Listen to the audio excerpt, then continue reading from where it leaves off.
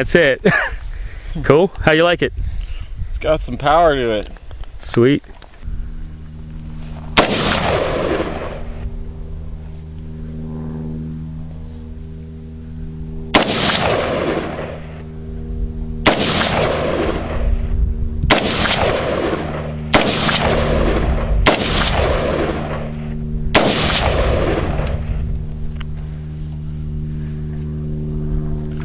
Alright, this is an update on one of my previous builds.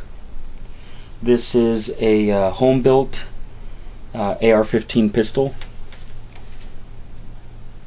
It is built on a 80% lower. The upper is from Model 1 sales. It's a 10¼ inch barrel. Actually pretty good quality.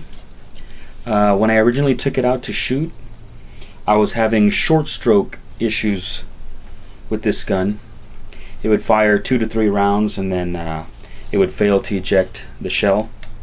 It would stay like partially closed like that, or sometimes just closed all the way.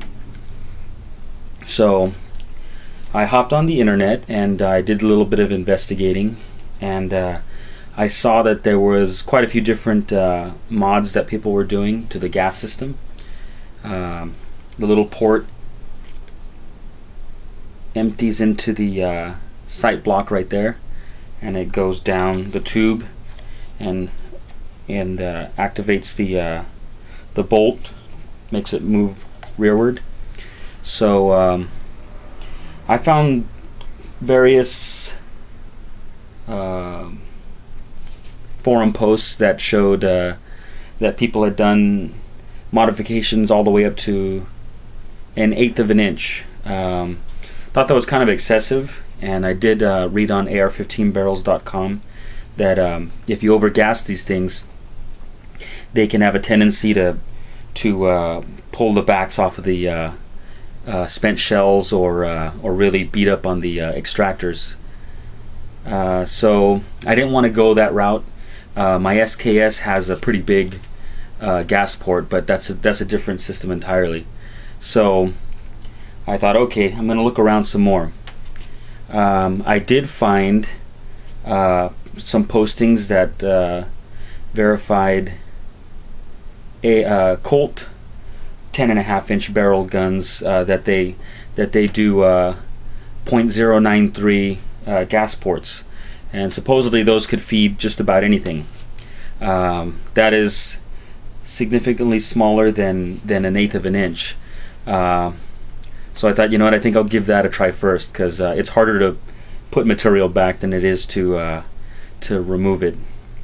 So I went ahead and Googled up a decimal calculator converter, and I put in I put in a conversion to decimal, and I found that the 0.093 converted to a 3/32 drill.